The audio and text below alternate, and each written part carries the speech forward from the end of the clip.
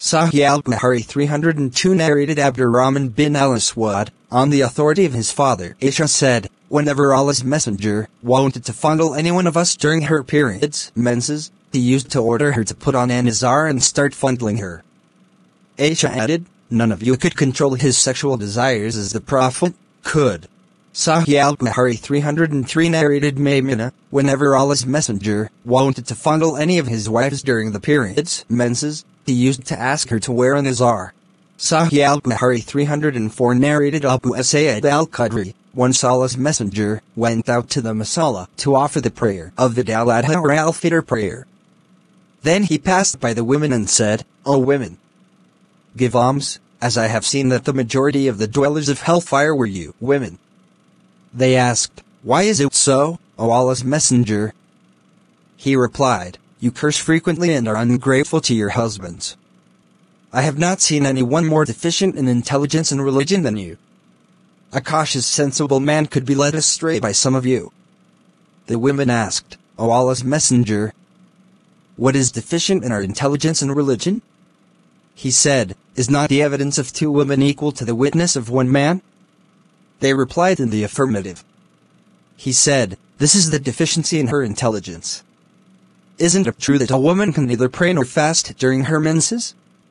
The women replied in the affirmative. He said, this is the deficiency in her religion.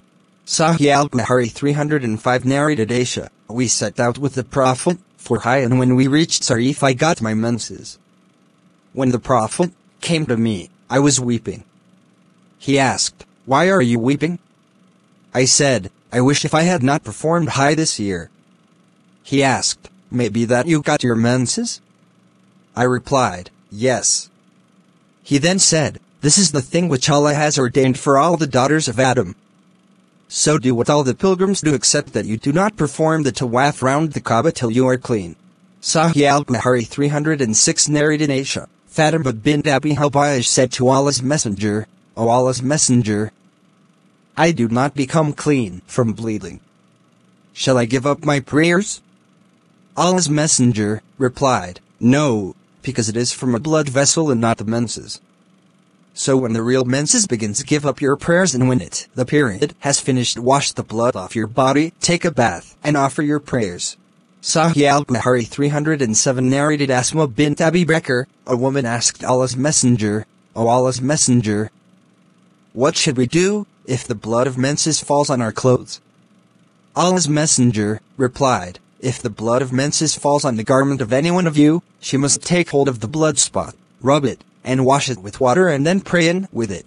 Sahieh Eal-Bukhari 308 narrated Aisha, whenever any one of us got her menses, she, on becoming clean, used to take hold of the blood spot and rub the blood off her garment, and pour water over it and wash that portion thoroughly and sprinkle water over the rest of the garment. After that she would pray in with it. Sahieh Eal-Bukhari 309 narrated Aisha, once one of the wives of the Prophet did itikaf along with him, and she was getting bleeding in between her periods. She used to see the blood from her private parts, and she would perhaps put a dish under her for the blood. The sub-narrator Ikrima added, Aisha once saw the liquid of safflower and said, it looks like what so-and-so used to have. Sahieh Eal-Bukhari 310 narrated Aisha, one of the wives of Allah's messenger, joined him in itikaf, and she noticed blood and yellowish discharge from her private parts and put a dish under her when she prayed.